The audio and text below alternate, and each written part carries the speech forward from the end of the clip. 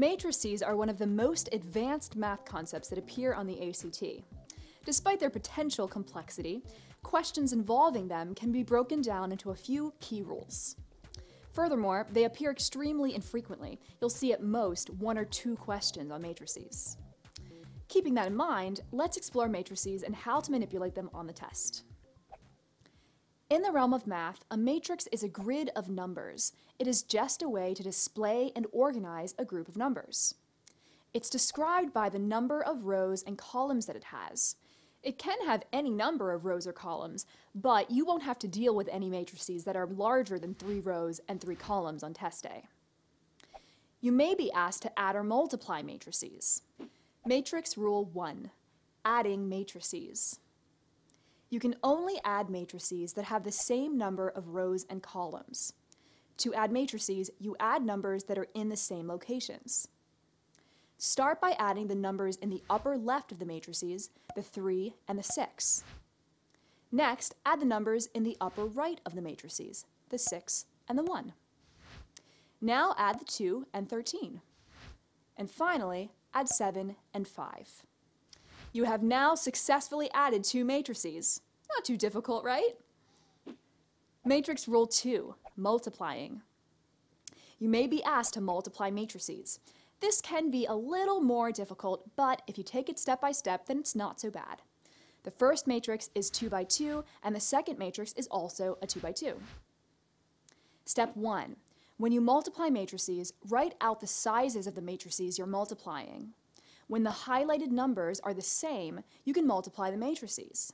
However, if they're different, you can't multiply them. The size of the resulting matrices will be the outside numbers, which in this case is a 2 by 2. Step 2. To multiply the matrices, start off by looking at the first row of the first matrix and the first column of the second matrix. Start by multiplying the 3 and the 6. Then multiply the 6 and the 13. Add these two numbers. 18 plus 78 is 96. Put 96 in the upper left corner of the answer matrix. With putting so much work into finding one number, it's a good idea to check your answer choices at this point in the problem. You can eliminate answer choices that don't have a 96 in the upper left corner. Now it's time to work on the next number in the answer matrix. Let's look at the first row of the first matrix and the second column of the second matrix. You multiply 3 times 1 and add 6 times 5. Go ahead and put 33 in the upper right corner of the matrix. Now that the first row is complete, move to figuring out the second row. Look at the second row of the first matrix and the first column of the second matrix. 2 times 6 plus 7 times 13. Add 103 to the bottom left corner. Almost done. Now you need to look at the second row and second column. 2 times 1 plus 7 times 5 is 37. Go ahead and fill that in the bottom right of the answer matrix. You're done! Sure is a lot of work for only 4 numbers.